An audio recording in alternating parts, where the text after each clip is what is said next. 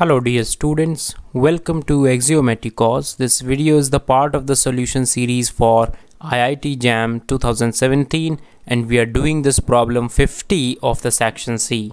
It is a problem from abstract algebra. Let us have a look. The number of subgroups of Z7 cross Z7 of order 7 is. So in this problem, question is talking about number of subgroups. So firstly, what I want to tell you is a note.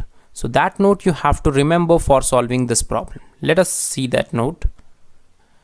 Now have a look on this note. What this note actually tells you that if we have two element x from G1 and y from G2 such that order of x is m and order of y is n, then xy will belongs to Z1 cross Z2 and order of xy will be LCM of m comma n.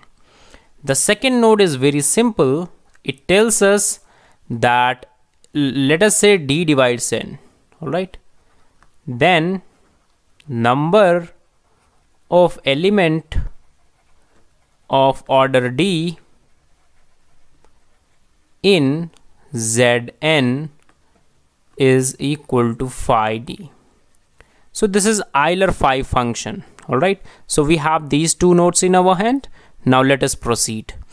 So now firstly, first note is telling us that this if x has order m and y has order n, then order of xy will be LCM of m comma n. Now what I will obtain number of element of order 7 in Z7 cross Z7. This is what I need. Alright. Now we want our in Z1 cross Z2, in G1 cross Z2, order of an element is LCM of the order of x and order of y. So LCM of order of x and order of y is the order of the element which is inside G1 cross G2.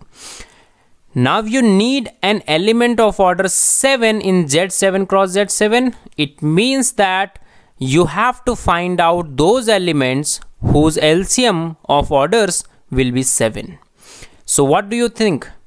7, if you want 7, so you need an element of order 7 and element of order 1 in Z7. So the LCM of these two will be, what is the LCM of 7 and 1?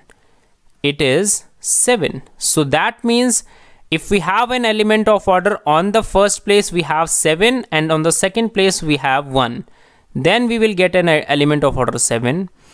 Other possibility is this, that if you have an element of order 1 on the first position and element of order 7 on the second position, you will get your LCM to be 7.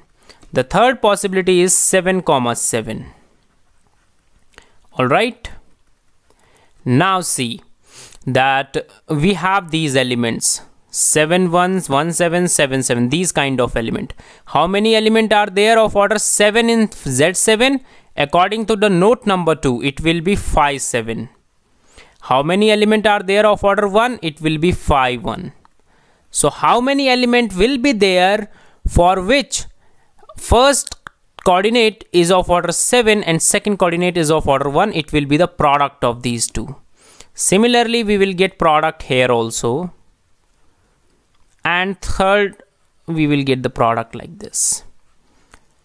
So this will be 6 into 1. This will be 1 into 6. This will be 6 into 6. So if you will sum all of these, you will get 48 in total. So how many elements are there whose order is 7? There are 48.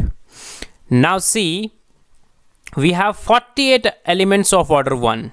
Now in a group of order 7, if you have a group of order 7, let us write 7 element. Alright, let us write 7 element. Now this element will be of order 1. Order of E is 1. What will be the order of the remaining 6 element? 6 elements of order what? See, order of the group is 7. You know that order of this order of an element divides the order of the group. You know that. That means order has to be 7. Because you know that order of every element has to divide 7. Therefore, because 7 is a prime number, so 6 elements of order 7. So in a group, if you are making a group, all right, if you are making a group of order 7, you have to span 6 elements, all right, because see, the group is what? The group is cyclic because of prime order, so it will be generated by some element, all right, it will be generated without loss of generality. Let us say it is generated by A1, all right. So the group generated by A1 consists of 7 elements, and out of those 7 you need 6 elements of order 7.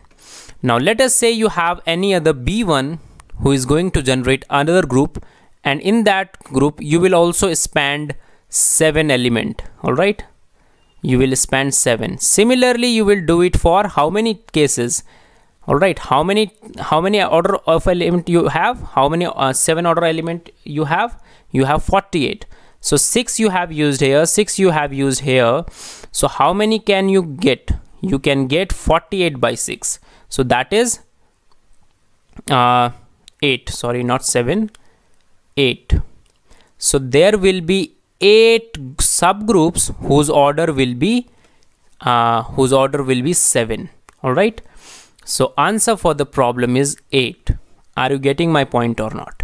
So what I am doing is this, that in order to form a group of order 7, subgroup of order 7, I will say, you need 6 elements. How many elements you have of order 7?